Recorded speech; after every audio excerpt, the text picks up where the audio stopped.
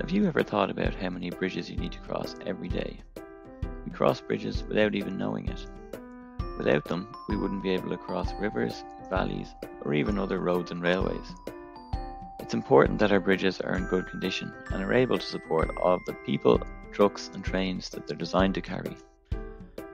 But bridges have been around for a long time, and they come in many different shapes and sizes. Just like everything else, they can only last for so long.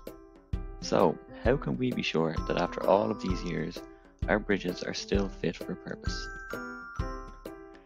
We can put sensors on bridges to monitor how they behave when traffic drives across, when the wind blows, or just generally how they tend to vibrate.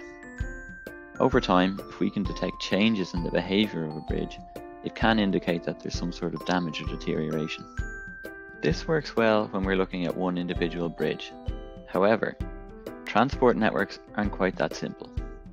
There are lots of bridges, and usually not lots of money to examine them all individually. We do, however, have lots of vehicles. So what if we put these sensors inside the vehicles? We can measure vibrations inside the vehicle and use some mathematics to try and indirectly measure how the bridge is behaving. This concept, known as drive-by bridge monitoring, would offer a cheaper solution to monitor all of our bridges. As great as this all sounds, there are still plenty of challenges. There are lots of things that can cause the behaviour of a bridge to change, from the speed at which the vehicle crosses to how sunny or windy it might be on that particular day. So how can we really know if a bridge is damaged just because it's vibrating a bit differently? In order to fully understand what's going on, we need to delve a bit deeper.